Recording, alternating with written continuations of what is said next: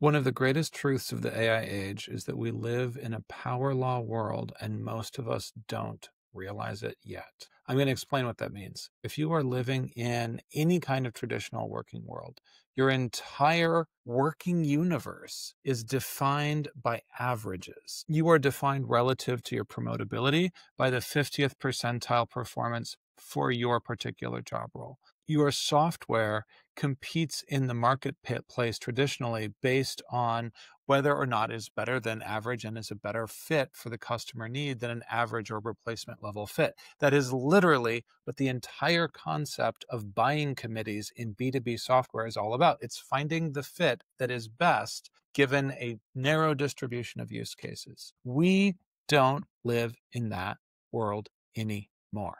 We don't. We don't live in it for talent. We don't live in it for building. We don't live in it for distribution. We don't live in it for marketing. We don't live in it for business. And increasingly in our personal lives, we don't live in it.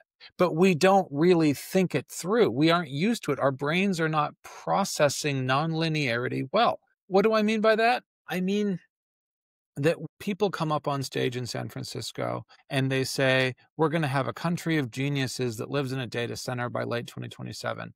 Most of us have no idea what that means. And if we do have a sense of what that means, we don't know how it changes our world.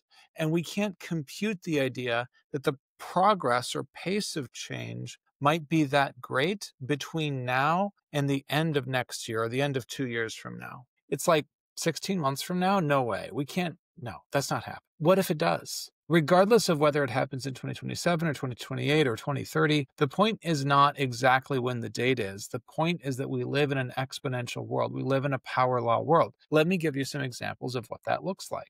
In a power law world, the top 1% of performers in a job family will get disproportionate rewards, ridiculously disproportionate. Like Mark Zuckerberg calls you up and offers you $100 million rewards. By the way, that really happened. That's actually happening now, right? Like you can see in the world that we live in today, job families are not getting rewarded according to any kind of normal distribution, according to any kind of law of averages. This is a power law world where the top 1% are reaping disproportionate rewards. And I'm not talking about Wall Street here. I'm talking about talent performers in the workplace, product managers, engineers, even executives who can lead technical teams. They are getting rewarded based on extraordinary ability. People who are sort of the new average is 90th percentile, right? People who are below 90th percentile, roughly speaking, end up feeling below average because of the disproportionate rewards that accrue to the top 10%. This is true for builders too. If you're an individual who is building a project, I hear this all the time. I guarantee you someone is building your project and I don't care. I don't care. The world is a big place. There's like 8 billion of us. Someone is building your special project. I don't care. I care if your project actually works, if I can use it, and if it solves a problem for me. And if it does, and if you can communicate that in a way that I can understand, well, you have a chance in the marketplace. There's a power law world for product distribution too. If you are in the 1% of product distribution as a founder or builder, if you're Peter Levels, right? That very famous solo founder and vibe coder, he can vibe code something over a weekend and he can immediately make a lot of money on it. And it's not that he's cheating at the game, it's that the game reinforces top performers. It's that the game is wired so that AI reinforces tiny disparities in skill sets and exaggerates them. If you prompt just a little bit better than the person sitting next to you, you are going to get significantly more work done because you actually have AI as an accelerator, and accelerating AI in a slightly more correct direction makes a big, big difference.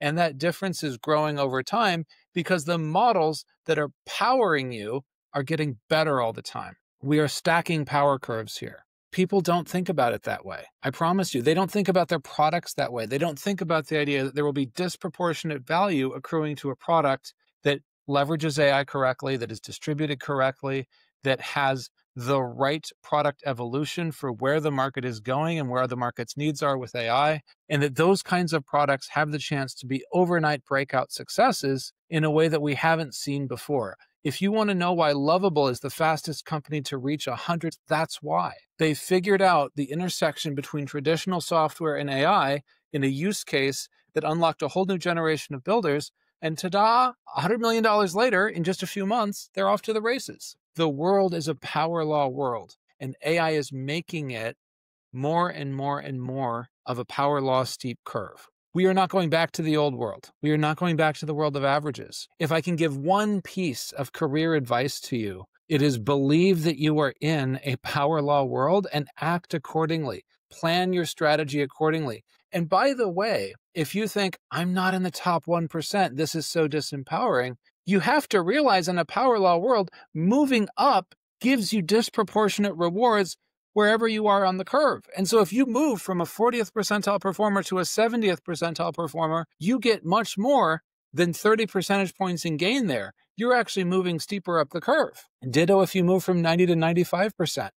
Do the rewards get greater as you get closer and closer to the peak of your profession? Yes. Is it also true? This is not always popular, but it's true. It is also true that you get rewards for just sticking with a subject and being persistent with it.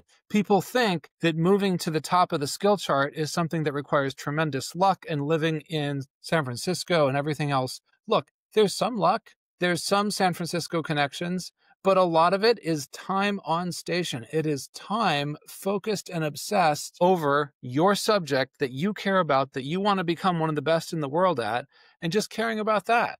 There are plenty of people who work at Anthropic, who work at OpenAI, who will tell you they did not go to school for this.